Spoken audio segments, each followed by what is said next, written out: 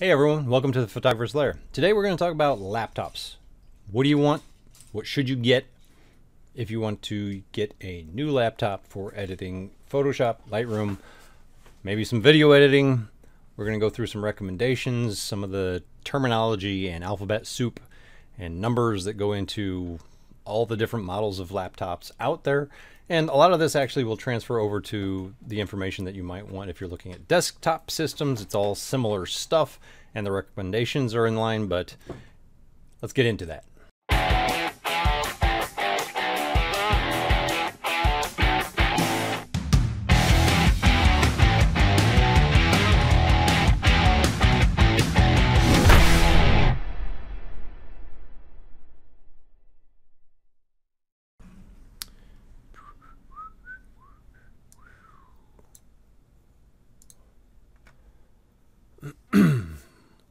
Okay, hey everyone.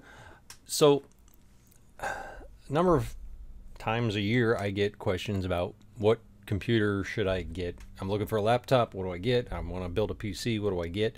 And this is really going to focus mainly on laptops at the moment, but a lot of the technology and terminology and recommendations cross over between the two. Just with a desktop system, you typically have more flexibility as far as how much memory and how many hard drives and just a lot of different customization options that you don't really get with laptops. And obviously laptops are a little more limited in space and what you can do with that space. So I'm going to go over 3 or 4 different models of laptops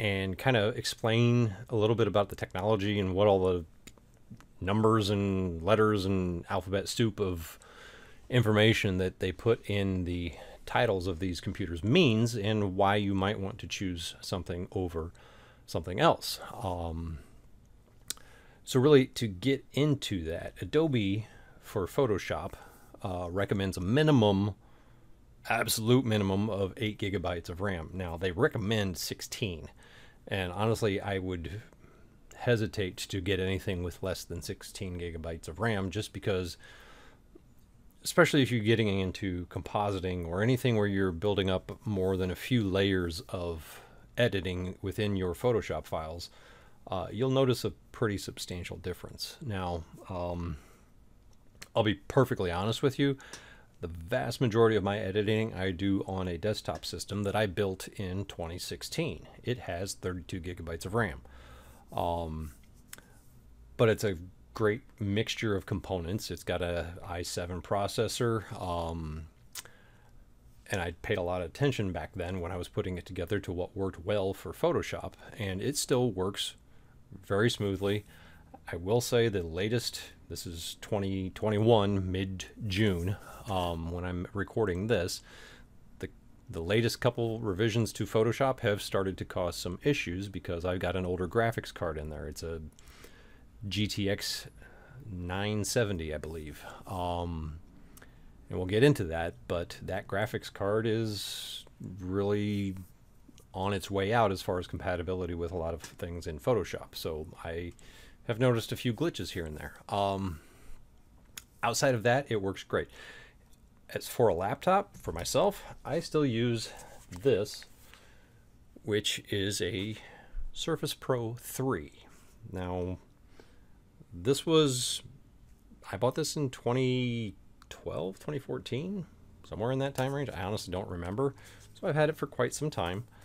It has an i5 processor and 8 gigabytes of RAM. I still run Photoshop on that when I'm traveling. It's in 2019 version of Photoshop, so not the latest, but it does the job. It's not fast, but I can do composites, and for what I do, I'm not struggling with that just yet. I probably will replace that here in the next year or two. That said, let's get into it. So right now I'm looking at an Asus TUF F15, 15.6 inch, whatever gaming laptop. The main thing I want to point out here, this 144 Hertz is the screen refresh rate. And honestly, the 144 hertz is where I would say you want to be at that or better. Faster, like higher than 144 hertz. Like if you think about just electrical light bulbs, if you see that flickering, that's typically the house current runs at 60 hertz, and you'll see that flickering. So if you don't see something like this and it's a 60 hertz refresh rate, older computer systems, you'll see that, and you get the flickering kind of thing, and that gets to be really hard on your eyes when you're doing a lot of editing. So this is good. 144 hertz. The Intel Core i7 10870. So this 10 means it's a 10th generation chip. My desktop is an 8th generation, so this is 2 series of chips newer. That's going to be a good processor for some time yet. It's the i7. They do make an i9, but you're stepping up in money to get that. And performance-wise with Photoshop, you know, I haven't done any professional comparisons or anything, but if you stick with an i7, either a 9th generation, so it'll start with like a 9670K or something like that. I could have the numbers wrong. I'm not a computer gee whiz nerd. I know enough to be dangerous. i7-97 something or 10870 like this one is going to be an excellent chip. NVIDIA GeForce GTX 1660. Now this is where the graphics cards are going to get complicated, and a lot of that is due to like Bitcoin mining right now. The prices on these cards is going up. Shortage of chips for these things because of all the COVID stuff. Prices are going up. If you look at buying a desktop system graphics card, you can spend easily $1,000 on a current generation graphics card just for that card. So bundling it into a laptop is kind of a great deal, but what you want to look for is this GTX versus this one over here. Yes. No, this one has an RTX. RTX is the newer technology. It's the latest generation of the graphics cards. So there will be more compatible longer term than some of these older ones. Like I said, the one in my desktop is a GTX, but it's not 1660, it's not 1060, it's a 970. All that means is it's old. And like I said, I'm starting to have some issues with it. The GTX 1660 Ti, this card, I'm pretty confident you'll be able to get some good use out of that. The nice thing about it is if you read further down in here, it's 6 gigabytes of video RAM. And if you look into editing video, first off, that's going to be really good for Photoshop, Lightroom, all that kind of thing. That's a good amount of video RAM. But if you get into editing video at all, when they look into like 4K resolution editing or whatever, they start to say, if you want to do that, you need at least 6 gigabytes of RAM. So this is right on that edge of, it's more than sufficient for what you need with Photoshop and Lightroom. And if you look into working in video at all, this will help you just render out those videos and display them on your timeline a lot more smoothly. So that's a good thing to have. The nice feature here, 32 gigabytes of DDR4. This DDR4 is your physical RAM. That's the memory of the computer. That's what Photoshop uses the most when you're editing. 32 gigabytes of RAM is great. The other thing I really like about this system is it has 2 hard drives, 1 terabyte SSD and 1 terabyte HDD. The SSD is the solid state drive. That's the newer technology hard drives that are actually based on chips versus a physical disk that spins. This one has both. The HDD is the spinning disk, hard drive disk versus a solid state disk. So you have a total of 2 terabytes, and the way I like to use Photoshop and set my system up here with a system like this, and this is how my desktop is built, although my hard drive is actually a 4 terabyte, but whatever. The system software and Photoshop and Lightroom and all my programs go onto the solid state drive. That helps it all run faster. And when I first load things into Lightroom, my catalog is stored on that solid state drive. When I'm done editing, everything transfers over to the hard drive for longer term storage. And I actually back everything up onto a network attached drive system as well. So I have all of that dumped into the network drives. But this gives you a lot of flexibility in how you handle your images and store things on the physical laptop. So that's a great thing to have. And backlit keyboard, Windows 10, all that stuff is pretty much common sense, no big deal. Okay. The display, back up to that. If you read through the details, this has a full HD LED display, 1920 by 1080 resolution. That's standard full HD resolution. One of the other ones we'll look at has what's called a QHD resolution. I believe it's this one. No. I should have just kept this simpler for myself. Yeah. So I'm going to move this one over here. So this one with the RTX, the latest generation graphics card, you can see it goes up in price quite a bit, but it has the QHD resolution, which is 2560 by 1440. That is in between 2K and 4K resolution.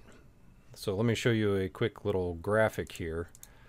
This kind of gives you a concept of how much resolution we're talking about. Full HD is this 1920 by 1080 pixels. That's a good standard to work with. Nothing wrong with having a screen at that resolution, but QHD just gives you that much more information, and it's going to be a crisper, just more detailed image. I don't think any of these laptops that we're going to look at today have a 4K screen. I don't know that I would say anybody needs a 4K resolution screen at this point. Another couple years, maybe. So, outside of that, the things that will be little nice extras, you might find one that has a SD card reader in the side. You want to make sure that you have USB generation 3 or better, so USB 3 or USB-C, which is the little oval-shaped USB connectors. Excuse me. Those kinds of things. I mean, any of these current laptops are going to have at least USB 3 out there. If they don't, that's a big problem. But honestly, at the moment, for the money, I think this would be kind of my top recommendation. $1,340 for something with 2 hard drives and 32 gigabytes of RAM and this 10th generation chip. It's going to be a good laptop to run with for motorcycles.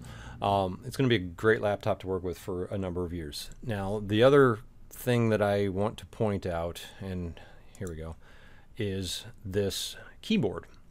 It has the separate keypad. For me, I'm not going to say it's critical, but it's important because I do a lot of keyboard shortcuts in Lightroom and Photoshop that use this keypad. In Lightroom, hitting 1, 2, 3, 4, and 5 help you star your images, so it lets you automatically set whether it's a 2, 3, 4, 5-star image. So that helps with sorting images. In Photoshop, it changes the opacity of your paintbrush. So if you hit 1, that's 10% opacity on the brush. If you hit 5, that's 50%. It's really fast and easy way to adjust those things in Photoshop and Lightroom. Is it a deal breaker? No, you can, if you decide you absolutely need it and the laptop doesn't have it, you can get a little breakout USB plug keypad. But this one has it, and that's another plus in my book for this specific laptop.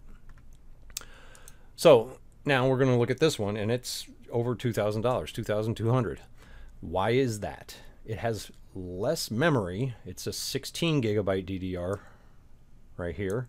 So the actual physical RAM is 16, which is good for Photoshop, but the other one was 32, which is better, and only 1 terabyte solid state drive. What you're paying for with this one is this RTX 3060 and the high resolution QHD monitor.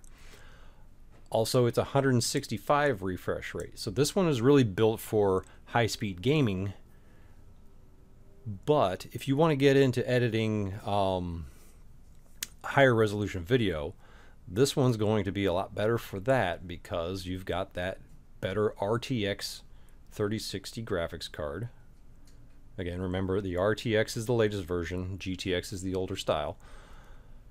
And it is also, I believe, 16 ROG latest. It's, they put these specs all over the place, but I'm pretty sure that was a,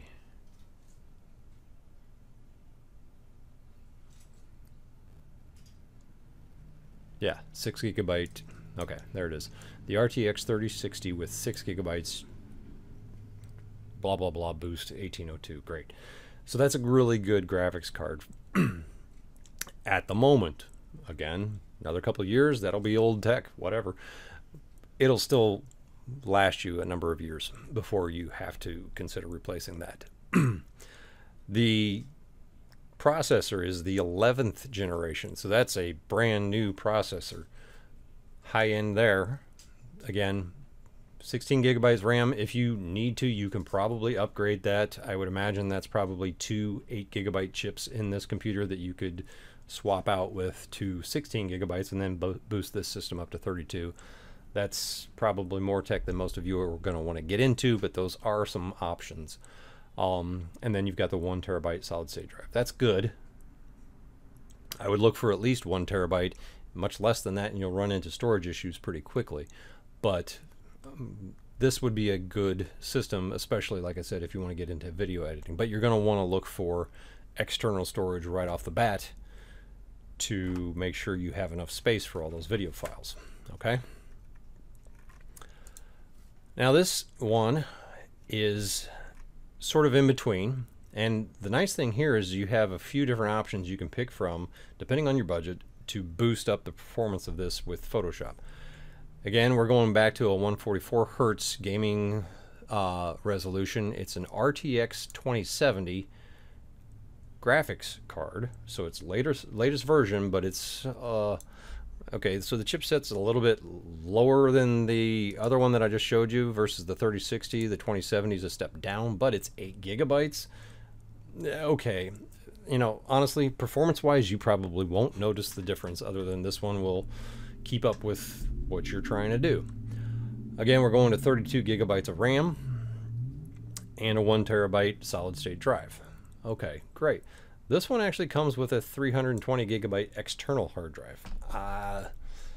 320 gigabytes in my book isn't going to last a whole lot, but it's kind of nice to have, just to dump some extra storage and transfer it back and forth if you need to. So that's cool. Now, you look down here in the options, and you can build this up to a 2 terabyte solid state drive instead of the 1 terabyte in the base model. Then you come here and it's 48 gigabytes of RAM. Ooh, now we're talking. And 48 gigabytes of RAM with a 2 terabyte hard drive, solid state drive. Or you can go up to 64 and 64 with a 2 terabyte solid state drive. So that's the two different options. They have RAM at the 32 gigabyte level here, 48 gigabyte level here, 64 gigabyte level here, and then on the right side you've got the 2 terabyte solid state drive versus the 1 terabyte. So if you got, you know, budget and whatever, this system would kind of be my second recommendation versus that first one at $1,340. I really like this system because it's got that RTX 8 gigabyte graphics card. It's still a 10th generation chip, and it comes with 32 gigabytes of RAM. This system is going to be great for Photoshop, and you get a bonus little 320 gigabyte drive that you can throw away if you want to. Just kidding.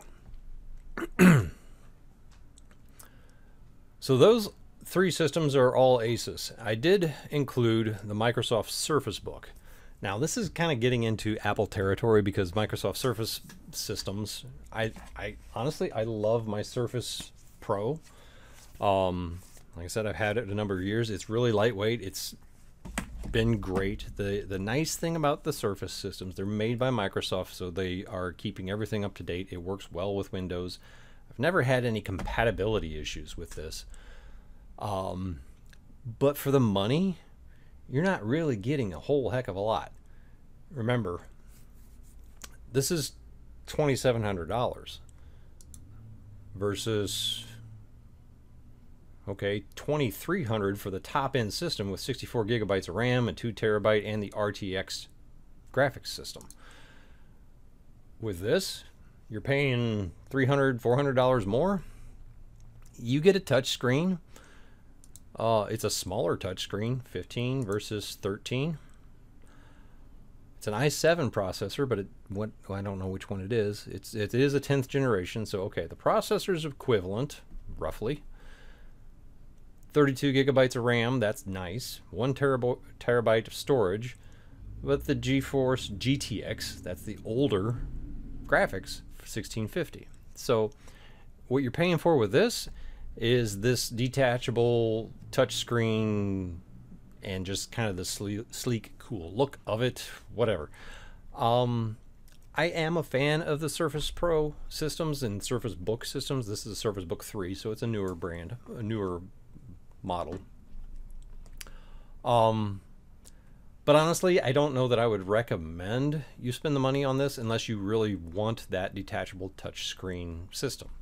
And I will say it's very nice. I love being able to do that. I don't edit with the pen on the screen so much.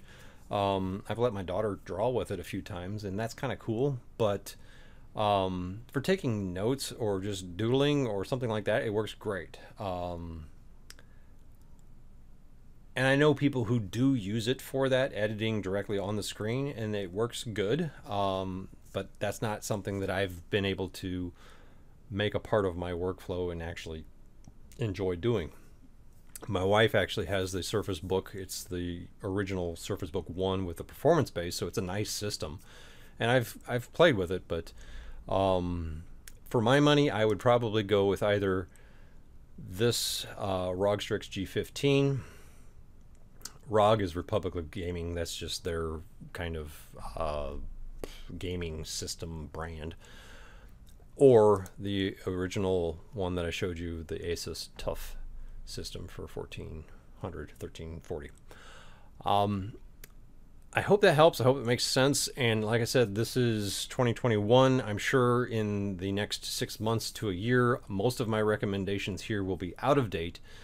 I will put all the links to these, and they are affiliate links, so if you purchase through them, I will get a small little kickback just to thank you. It won't charge you any extra, but that does help me continue to make these recommendations. If you have a question about this in 2022, you come read this, beep, beep, yeah.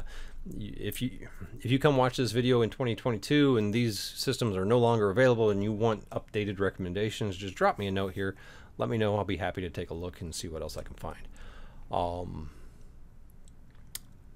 Outside of that, there are a lot of other manufacturers. HP makes gaming systems. They actually have their HP Omen platform, which is kind of cool. And that's part of it too, if you want to look for something that looks cool versus just being performance. Great, not judging. But for the money, I've always found that the Asus systems are actually really well built and perform great. So there you have it. Let me know what you think, and have a great day.